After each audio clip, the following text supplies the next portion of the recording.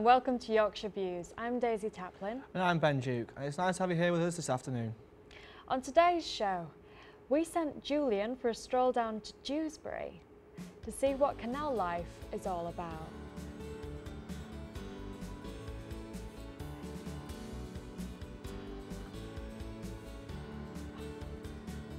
With spring now here, it seems a perfect chance to visit the Yorkshire Sculpture Museum for a nice day out. And at last, Ben went out into Huddersfield to find out why some grown men put their best fighting armour on and hit each other around the head. Looked like a lot of fun, but not sure I'll be up for doing that. The helmet might squash your hair. Well, you know. And we'll be finishing up on a live performance from Wakefield lad Johnny the Firth. Exciting stuff. Now, I think I can speak for most people when I say there's nothing nicer than a nostalgic walk down the beach. Fish and chips, ice cream, and if you're small enough, maybe even a ride on a donkey. We sent Jess Hall to the beach for a trip down memory lane.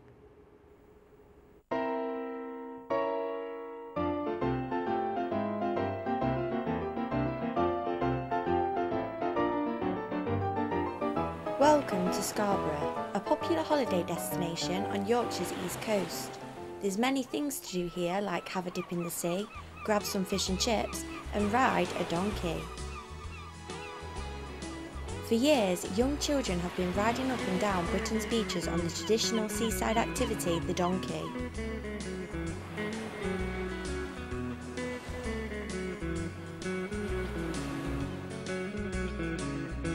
The tradition began in Victorian times, but now is less popular.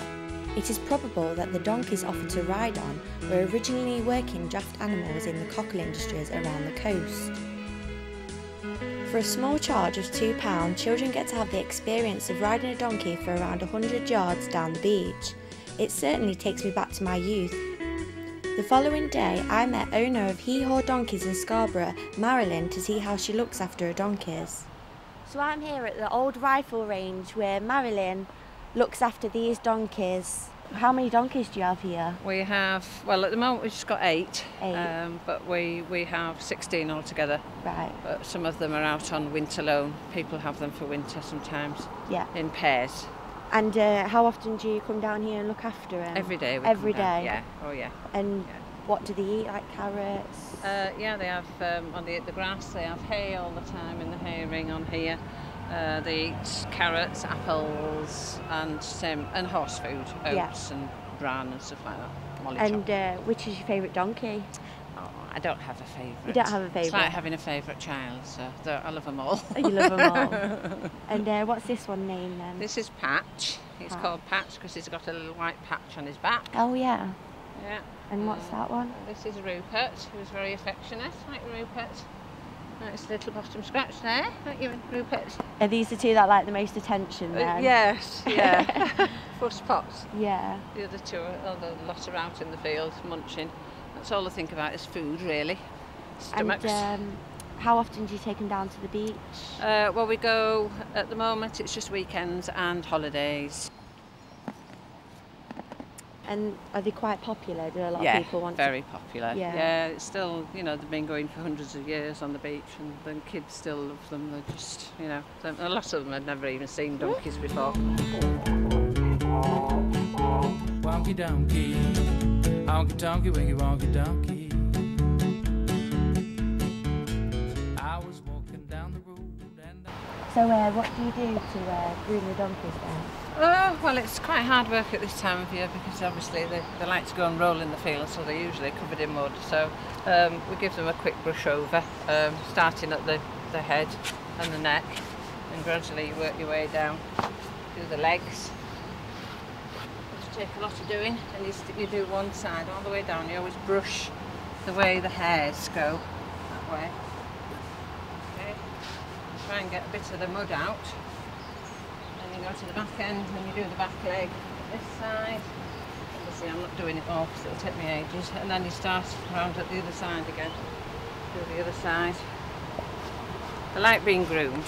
They love it. They all stand to be groomed nicely. Don't you? Eh? Can I have a go? Yeah. Probably get a bit dirty.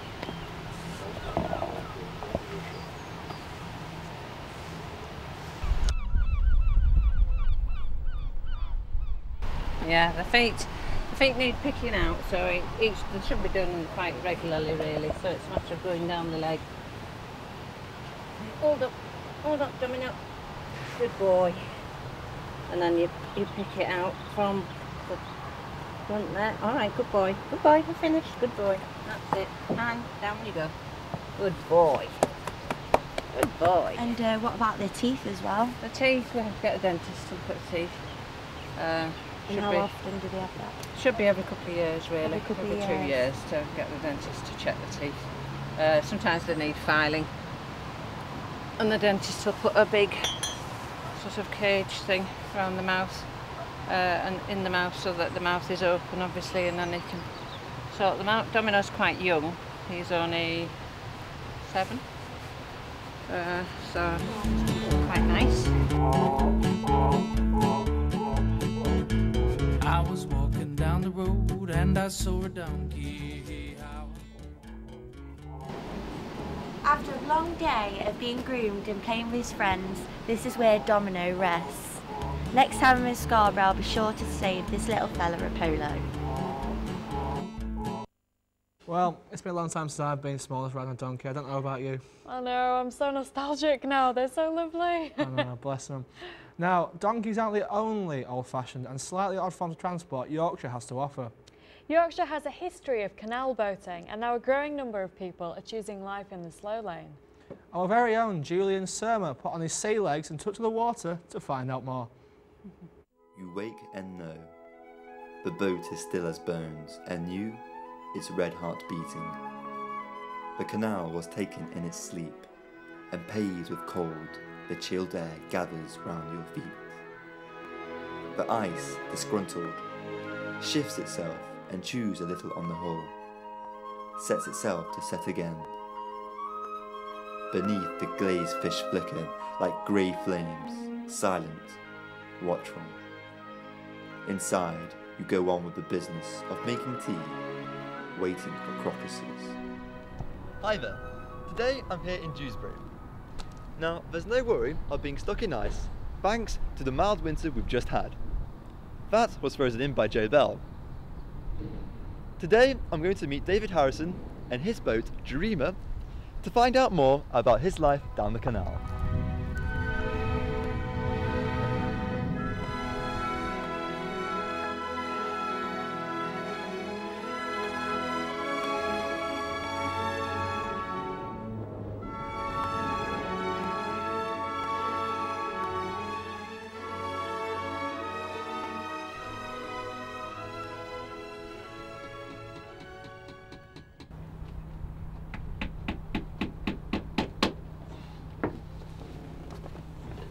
Hi, David Harrison. Nice to meet you. I'm Julian. Pleased to meet you. This is a fantastic looking boat you've got here. Oh, thank you. We like it. Yeah. Yeah. Thank you very much. It looks very cosy inside. Do you mind if you have a look? Absolutely. Yeah. Yeah. Thank you. Yeah. Right. This is incredibly cosy. Very Yeah, cosy. It's lovely. Yeah. It's nice and cosy on an evening. By the 1970s, a majority of waterways had gone out of use and fallen into disrepair. But thanks to a group of enthusiasts restoring them, they're now open for leisure use for tourists and residents alike. So David, thank you very much for letting us into your canal boat. Very nice of you. So David, what made you change from being on the solid ground to the waterways? Well, it's always been a dream of ours anyway. But we have chartered boats in the past, you know, Loch Ness and places like that, and Norfolk Broads, and so, you know, this was a dream of ours, and then it became a reality, you know, once the kids fled the roost, and we had a bit of ready cash. Nice. So when did you decide that you wanted to live in a canal boat? Well, we were talking about it 5 or 6 years ago, and then obviously it did become a you know, not a dream, a reality. So then we sold the house, and here we are today. It must have been quite a big jump from moving to a house to a canal boat. Or were you well prepared, or, you know, have you read up on all your books? I mean, I'm pretty easy anyway, but I mean, it was probably a big jump for Alison, my wife, but she has got used to it, and we're starting to like it, and she's going to retire soon, so we'll be able to just have it easy along the canal at 4 miles an hour. Where's the furthest place you've been to? Well, we haven't really done any yet. You know, we're waiting for a holiday coming up now, and just give it a spin. You know, really. You know, we haven't really done anything apart from getting it to where we are now. Canal boats first came to use for transportation in the Middle Ages, but have been used largely since the start of the Industrial Revolution in the 18th century. Back then, they were used solely for the transportation of goods, so the chances of taking a scenic holiday up the Great British Canal System probably wasn't an option. David, I have a burning question which I wish to ask. Do you think we could take Dreamer for a ride? I'd like to have said yes, but because of the floodgates and you know what the weather's been like, it might be difficult just right now, but another time maybe. Okay, next time.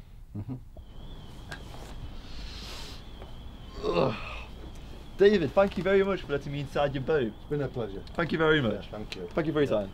It's not hard to see why a lot of people choose this lifestyle. I could quite easily get used to the sound of the river birds in the morning and the breeze on my face as I captain my own boat down the scenic waterways. That was really interesting. I really enjoyed that. I didn't realise that canal boats could be that interesting, to be fair. I might have to buy one. Well, look who we have in the studio. Hi, Julian. Hello. How are you doing? Very well, thank you. Good. So you didn't get to actually drive the canal boat on the day? Unfortunately not. Under certain circumstances we just couldn't go. But hey, maybe next time. So, what do you think are the advantages of the canal boat lifestyle? Well, personally, I would say that it's very, you have your own private area. You know, you can do what you like, when you like. You have no one coming up to your front door asking you perhaps to buy this, or maybe would you like to purchase this, or have a, you know, whatever, you know. So it's very much your own space, and I quite like that. So do you reckon that you'd look into living on a canal boat in the future? Well, it's definitely an intriguing possibility. Yeah, sure. Yeah, one day I may look into it. Well, I could see myself having a canal boat maybe one day. I would love that. I think, yeah, that's definitely my kind of thing. Maybe we could do a show from a boat. It's like the modern day Rosie and Jim. Do you think it'd be possible to do a show from a canal boat? Why not? Totally. Might as well try it, haven't we? Yep. We might as well try it. Anyway, thank you very much for coming in, Julian. Thank you, guys. Thank you. We'll see you later. So, from boats to art, the area has a long list of famous artists, and sculptors are just one of a kind that's displayed in our region. Jess went to Wakefield to have a look around the Yorkshire Sculpture Park. Wakefield, a city located in West Yorkshire by the River Calder on the eastern edge of the Pennines. I've come here to see what attractions there is to do, whatever the weather. One place that is popular for a nice day is the Yorkshire Sculpture Park.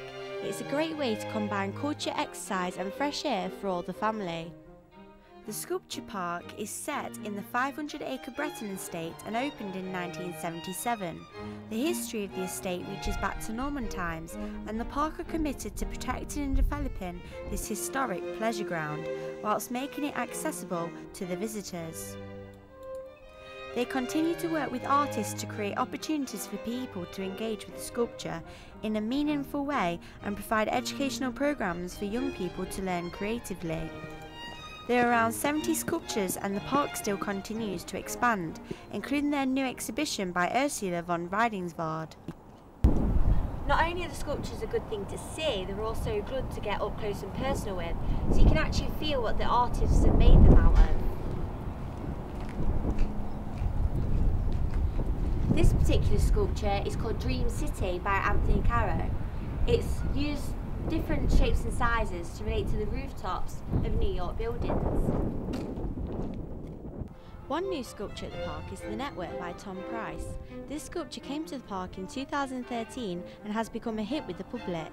There are many interesting sculptures that people especially come to see, whether it's because of the unusual material or shape. Sophie Ryder is the artist of this sculpture. She's renowned for her animal imagery, as you can tell in the sculpture behind me. Sitting is a monumental wirework which both overlooks and frames its surroundings. Anthony Gormley is renowned for his distinctive representations of the human form made from cast iron. He is well known for his creation, The Angel of the North. I went to see his sculpture, One and Other, which is by the Cascade Bridge. I've been trying to find a sculpture from one of the most famous artists who people come to see, Anthony Gormley, and I couldn't find it until I looked on top of a tree. There are many different types of sculptures ranging from old to new, such as the electronic galloping horse, which was created by Julian Opie. The park has work from various artists such as Molecule Man by Jonathan Borowski, Buddha by Nicky de Saint Phalle, Marius and the Running Dogs by Sophie Ryder, Lady's Bonnet by Ursula von Weidingswald, and the famous seated figures by Magdalena Aberkanovics.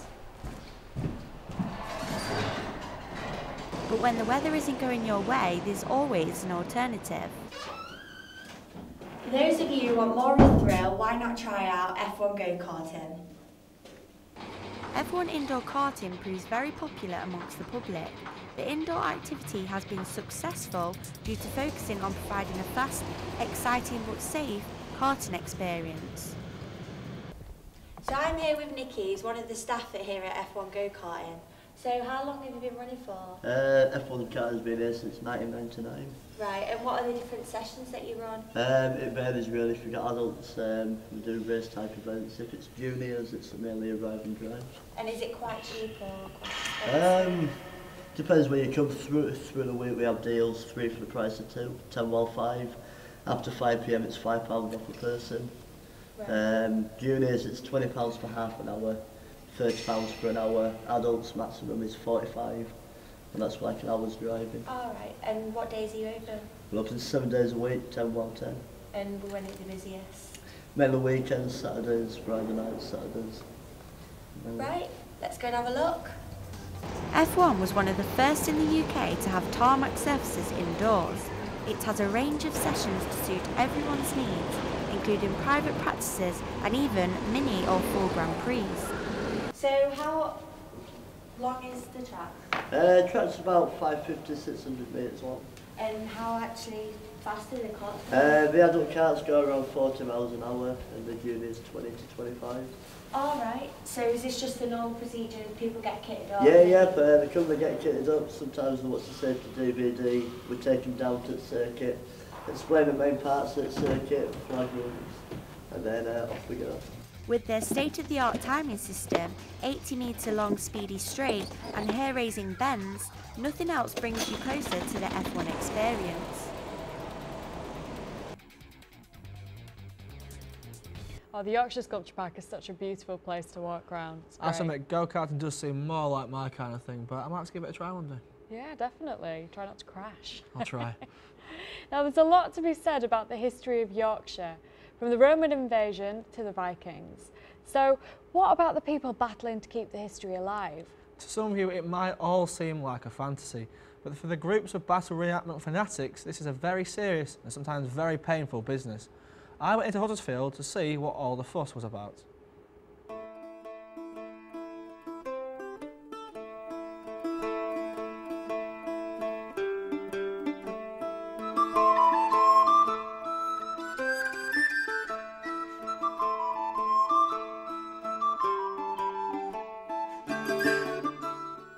We're here at the Clarence household's weekly training session ahead of a busy summer period of shows across the UK.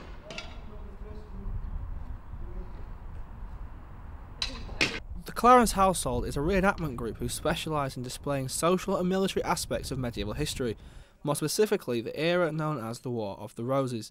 That's between 1460 and 1485. These people here show so much commitment, training all year round in rain and shine, to make the summer months and the events they put on just breathtaking for all that come to see. They are based around the Huddersfield and Bradford area, and they have members from far and wide all over the country. It takes a lot of time and dedication to prepare for these events, and leader of the group, Jack Edwards, believes it is a hobby worth giving up time for. Well, we're a reenactment group called the Clarence Household, which is based around George, Duke of Clarence, who's a brother of Richard III. The group's been running for about 25 years now, and we try to recreate aspects from the 15th century, from the Wars of the Roses period.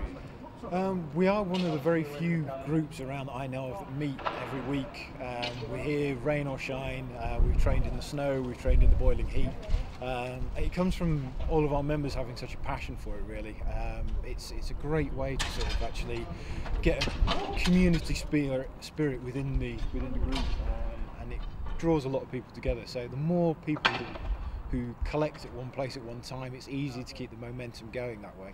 There's a huge amount of different aspects that I really enjoy. Obviously the military and the combat side, but the research, the recreation of the artefacts from the period, the communication of the knowledge with the public, as well as just simply getting out to different castles and battle sites and seeing things that not everybody else gets to do. Sleeping in castles and seeing the sort of the moon rise over them at 3 in the morning or so is something that not everybody else gets to have the opportunity to experience. Although some of the combat moves that they use do look slightly violent, they do have to adhere to some safety regulations. And as you can see behind me, this is an example of some of the combat moves that they perform.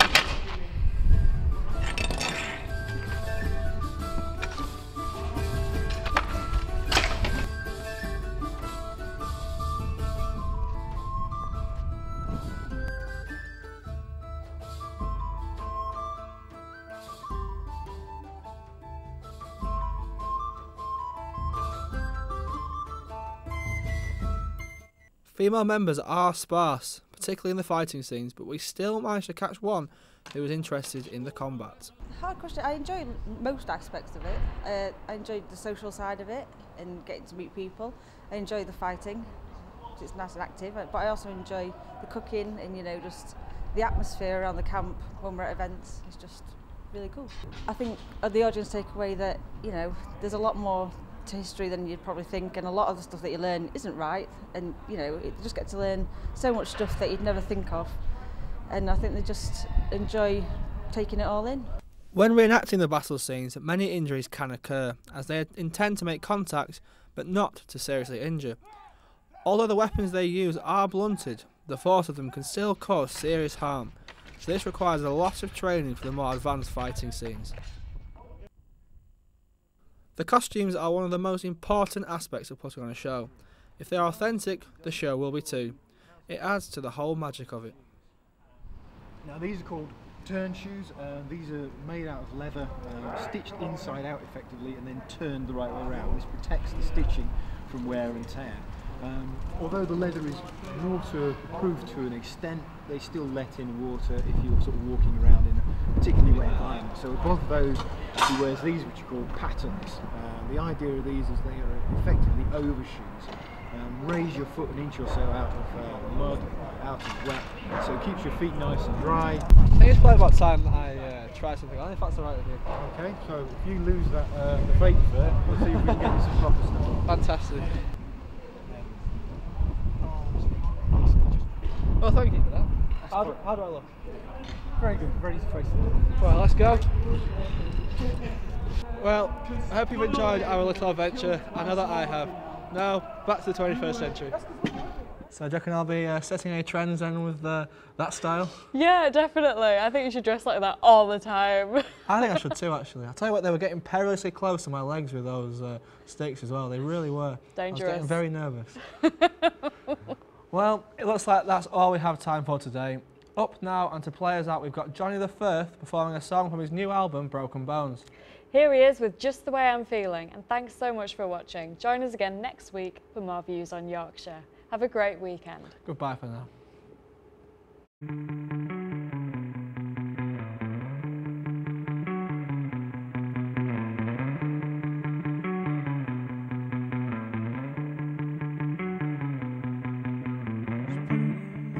Just won't go away. Tears me down day by day. My eyes are black as night. Brings me down night by night. It's just the way I'm feeling, baby. It's just the way I'm feeling, baby.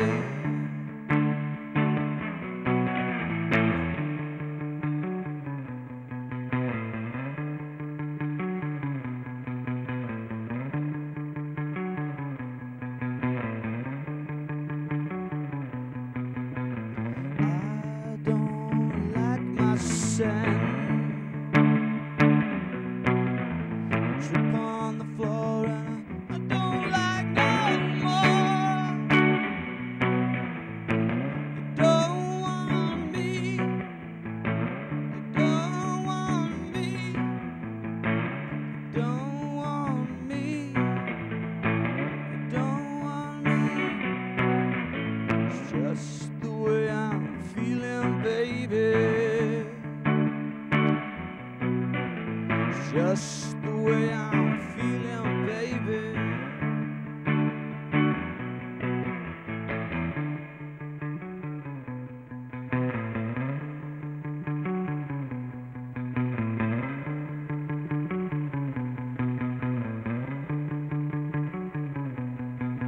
Goes on and on and on, and on and on. It goes on and on and on, goes on. It's just the way I'm feeling, baby. It's just the way I'm feeling, baby.